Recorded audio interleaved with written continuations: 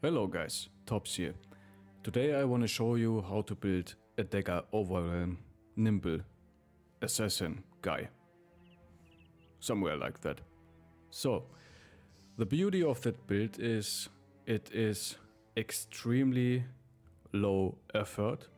Basically any thief can be a Dagger guy. Because the thief has extremely high melee defense, can have high melee attack, and the rest is okay too. So, how do we build him? Basically, we build him around Dagger Mastery and Overwhelm. Of course, he's nimble. So, we make Colossus, Dodge, Pathfinder, Underdog, Nimble for defensive perks, right? So he becomes very survivable. We want to level melee defense, melee skill and hit points. We also need some initiative and a little bit of fatigue. But now to the main point. Dagger Mastery allows us to attack 3 times per round with the dagger. Now, Overwhelm. Every time we attack an opponent, he gets -10 melee and range skill. So, this guy can basically 1 versus 1 everybody in the game. He's very good against slow attacking big beasts and in general heavy armored slow attacking enemies, because he overwhelms them so they can't hit. Very good against fallen heroes and so. That's it, and we want to give him some damage, so we give him Duelist and Fearsome. So he procs some Fearsome stacks 3 times per round and he pierces more armor. You can leave out Gifted and Underdog maybe, and give him Killing Frenzy Berserk, so for more damage. But this guy has incredible utility. What you can do against hard opponents or in hard fights, you can just give him a shield and now he's a tank. A nimble tank, 60 melee defense, just like that.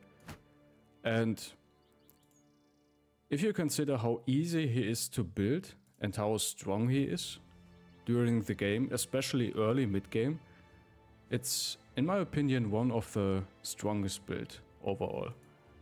At least one of the most efficient tempo builds, in my opinion. Right. And if you want to have a stronger assassin dagger guy, you want to recruit the assassin. He can even have way more melee attack than the thief. But basically any thief will do. And it's nice if you get some points in melee skill, I mean some stars, or in melee defense. That would be nice, but it's not necessary. And overall he becomes very good if you find some famed gear. This guy, super tank, he basically can tank all the scary enemies, overwhelm them, so they can't attack me back. Like Chosen or heroes, named guys, orc berserkers. And he still does a fairly good job at frontlining and does a surprising amount of damage over time. So this is my dagger guy. This is how I built him. Again, it's fairly flexible. The core items is Nimble, Overwhelm, Dagger Mastery. But everything else you can kinda flex a little bit if you want to. Alright guys, this is my dagger build. Very funny, very effective build. And yeah, thank you for watching. See you in the next video. Like, comment and subscribe, and have a nice day. Bye bye.